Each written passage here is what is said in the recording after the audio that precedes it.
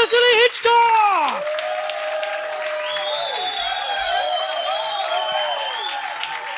Some of the creek! Before I start, what do you guys think of my outfit? A wink. Wanted to dress a bit cool, because I'm a bit single. I was hoping there'd be some single guys in. Been single for a little while now. The only category of porn I've been able to come over is Please Don't Leave in the Morning. It's not even porn, it's a live stream of a happy couple. Boys don't seem to like me very much. They only seem to like me because I can sing really well. Like a lot of boys say I'm like Whitney Houston. Everyone wishes I'd die in the bath. You got any guys from South London in? Nice, nice, nice. I'm actually... Oh, you as well? Wasn't asking you. I'm actually on a South London-based dating app. It's called Bumbleclart.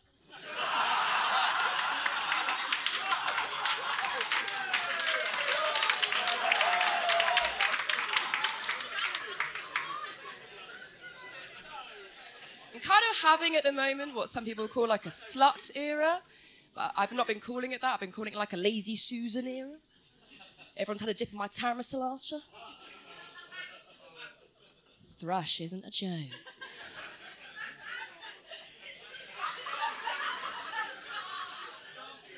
A lot of guys don't like me very much. I think I figured it out though. I think it's because I'm weird.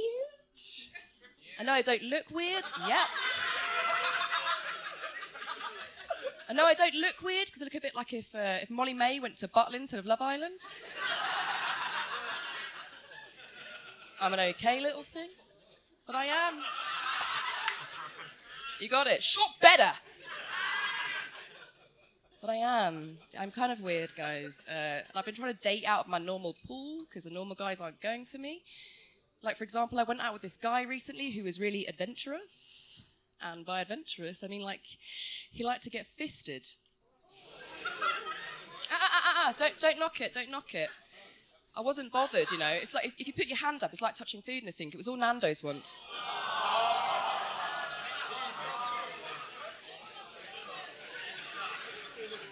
But apparently I'm the weird one. When I put my hand up there, plonked him on my lap and pretended he was a ventriloquist dummy. You can move in if you want.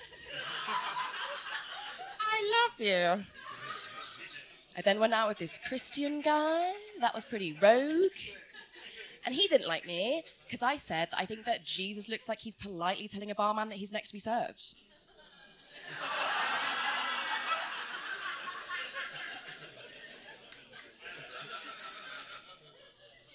The one kind of guy that I just cannot go out with, though, is fish guys. Guys who pose with fish. Got any fish posers in the audience? I know you're out there. Come out there. Come out there. Tell me now. Where are you? There's nothing that screams, fuck me, more than you crouching in the dark in the bushes holding a massive trout. And I always wonder how the fish feels. I always wonder. Like, can you imagine you're swimming around your house and a strange man pulls you out and goes, keep still, I just want to take some pictures. Oh, you're big. Perverts. So I've been trying to find a middle ground. I've been going out with Clapham guys. Arguably the worst, right? Yeah? The reason why I've been going out with him, though, is because I'm very clever. Because I'm very skint. And I've been training my pussy to steal their signet rings when they finger me. Clang, clang, clang. They call me Pussy Go Jangles. Truth is, guys, I get very bored in relationships pretty quickly. I don't really put much effort in after a while. And the sex takes a little bit of a hit, doesn't it? Like in the start, I give handjobs like I'm reloading a shotgun. So I'll suck you off later, calm down. It won't be hard, because I know how small it is. Just get past the two. Where's that ever been?